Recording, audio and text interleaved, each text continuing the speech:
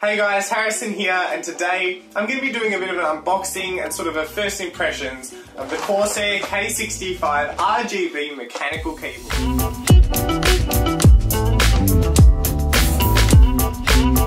Alrighty guys, and here it is. So the K65 RGB rapid fire keyboard. So you can see it is RGB, so it's got individually addressable LEDs under every single key on the keyboard.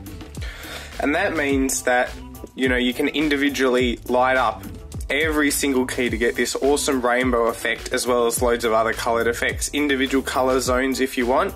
Super awesome. It's also a 60% keyboard, that's why it's the K65, which means you can see there's no number pad over there, but we'll get to that when we open it up. But the main feature of this keyboard is actually the Cherry MX speed switches. So you can see down here it's got a little diagram, and you can see that they actually have almost half the travel time of standard switches, which means that you'll actually be able to press them much faster than normal switches, maybe giving you that edge in your games. And that's about it for the front. Looking on the sides, not a whole lot on the box, just some information, and the keyboard layout is English, which is a plus. That's normally the first thing I look for in a keyboard, so it's good that this one has it. Onto the back, just some more information on the switches. You can see again that diagram on the speed, as well as information about the lighting, and also a really awesome feature, USB pass-through, which means that you plug it into your computer with this cord here, and it'll actually give you an extra USB port for quick access, which is super cool. But that's about it for the box. Let me get my knife and we can open this up.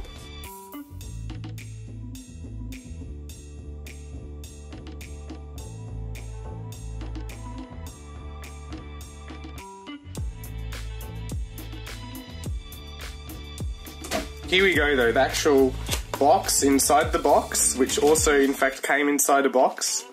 Took us a while, but we're in there now, and I imagine it opens this way. Yep.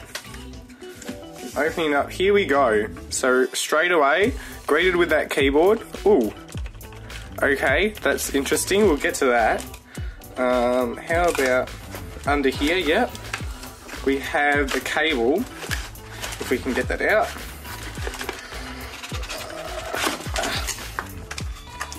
Get rid of that. And also, this is awesome, they have these extra keys here. You can see that keycap puller, and then the keys are actually swappable on the keyboard, and they've included some. So WASD, Q and E, as well as just another set of WASD keys. So you can remap those so you can find them quickly in games and whatever. So that's awesome. I'll just put those over here to the side. We've got this big as cable.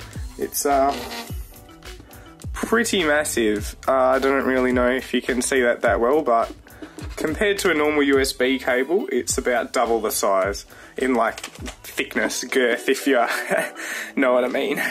But we'll take this out, and you can see here, if I just put if I just put that there, we've got a bit of a manual, warranty, yeah, whatever, warranty again, get rid of that.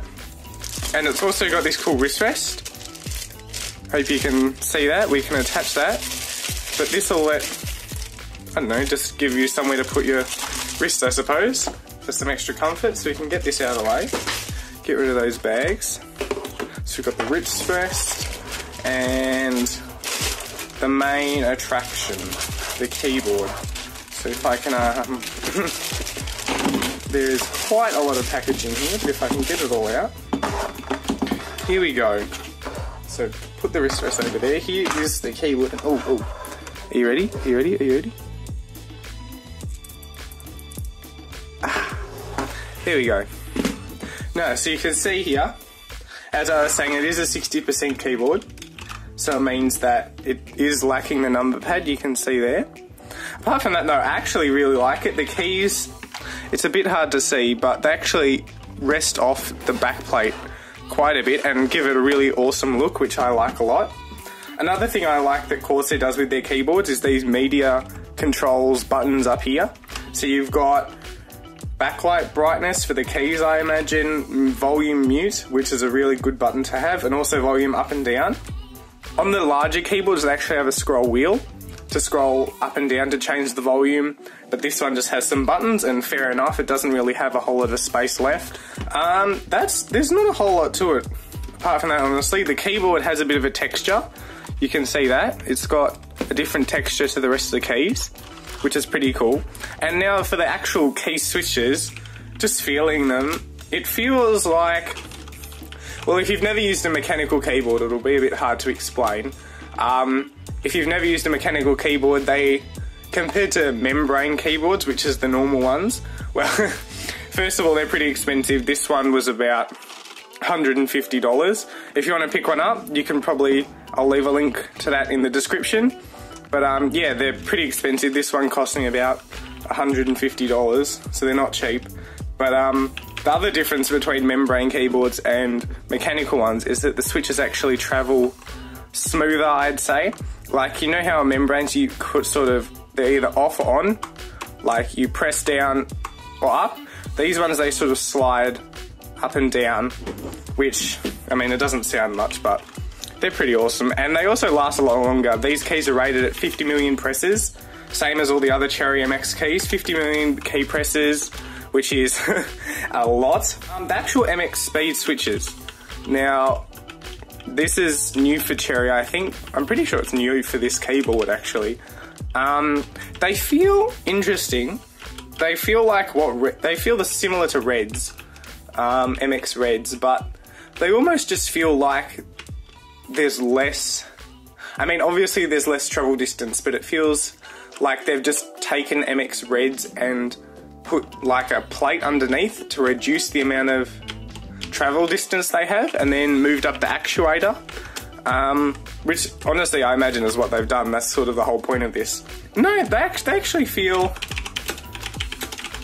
I like the way they feel.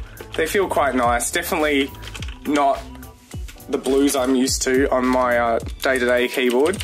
You can see Cherry MX blues, but you know, much quieter, smoother, and for games I think they'll be a lot better. Just a lot smoother, quicker, which you'd expect for MX speeds. Apart from that though, there's not a whole lot to this keyboard. You can see here the USB pass-through, and they've also got different BIOS settings for the keyboard, which is pretty awesome. It's got internal memory, so it'll store those, and you can got 4 different BIOS settings, so you can change between those. And that, on other, normally it'll just change what some of the keys do, change sort of color profiles or whatever, which is awesome. Apart from that, these set of keys over here, I love how they're laid out. You can see on some keyboards like the one I showed before, they all get smooshed into here, which can be terrible, but I like what Corsair's done by putting them separated out here. Maybe taking up a bit more space on your desk, but personally I prefer this layout. Let me get the wrist rest, here we go. Try and attach the wrist rest, never done this before on a keyboard, so see how that goes. It looks like it just clips in like so. There we go. There we go. So this is what it looks like with the wrist rest attached. And honestly, I like this as well. Without it, it feels like the keyboard is a bit high. It doesn't have, if I show you the back. Oh, sorry. It does have adjustable feet as well to raise it up. So you can see there, and they've got rubber on the end, which is very nice. But the wrist rest helps to sort of give it that lean, if you know what I mean, so that when it doesn't feel like there's a massive gap between your desk and your keyboard, which I like. And it'll also mean that if you're playing games for a while, you know, CSGO for 6 hours straight, that your hands won't get as tired holding them up, which I also like. Apart from that, the cables are nice and braided. I do like the wrist rest. It's got this soft touch coating. The font of the keys, honestly, I think is a bit ugly.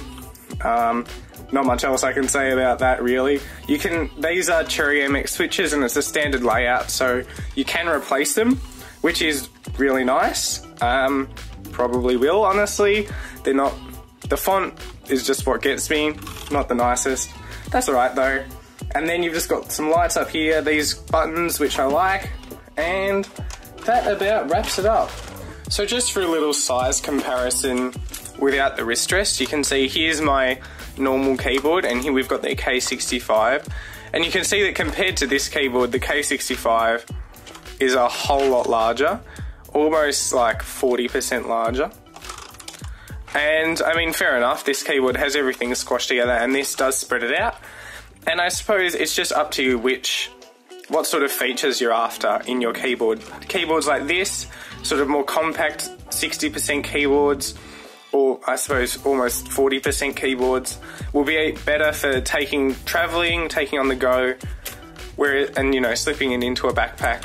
Whereas these keyboards might be a bit harder to travel with. They're still a whole lot smaller than full-size keyboards, but just something to consider. Maybe a bit heavier, definitely a little bit heavier, and a bit harder to slip into a backpack, but still manageable. Alright, so I've just plugged in this keyboard so you can see the lights, and so you can see each key the light shines through, and also the lights turn on for these buttons as well, which is cool. And yep, so it has 3 brightness levels, so you can see it's off, and then 1, 2, and 3, which is good. By default, WASD is lit up white, which is, I don't know, fair enough for playing games. And the rest of the keyboard's red, and that's one of the things you can do with this keyboard, individually lighting keys. So you can have, you know, if you're using Photoshop, you can have different keys lit up for different shortcuts, games, for the different hotkeys or whatever. Yeah, one thing I've noticed is that Corsair keyboards normally have lots of macro keys, but obviously K65 is meant to be smaller, so none of those. I've noticed while doing some short typing tests that it's okay to type on, but they just don't feel as satisfying as, you know, back to MX Blues here. They just don't travel as far. They are quieter, so if you're trying to type in, you know, a library or something, maybe it's a bit better, but they just don't have that satisfying travel, and it can be sometimes a bit confusing as to whether you've actually pressed the switch or not. One thing I have noticed is that, I know I said I didn't like the font, but I sort of understand why Corsair chose it now a bit more. I think it's not the best looking, but for gaming, when you just want to see, you know, which key you're pressing, it's much better. I think easier to just sort of see and recognize fast the key, which is, I suppose, the main thing you want for gaming. So by cutting open these spare keys, if we just get them out, I'll just grab this one. I just want to show you that these actually are textured the same as the spacebar. So you can replace, which one, E? You can replace these and you'll get that textured feel, so it's easier to find. See, they're all smooth, but if you change it, you'll be able to pick up that texture with your fingers, and it'll be a bit easier to find when you're looking at the screen instead of your keyboard, which is a nice addition. So guys, thanks for watching. I hope you enjoyed this. If you enjoyed this sort of more live style video, let me know in the comments section down below. Otherwise, don't forget to leave a like and subscribe, and I'll see you in the next video.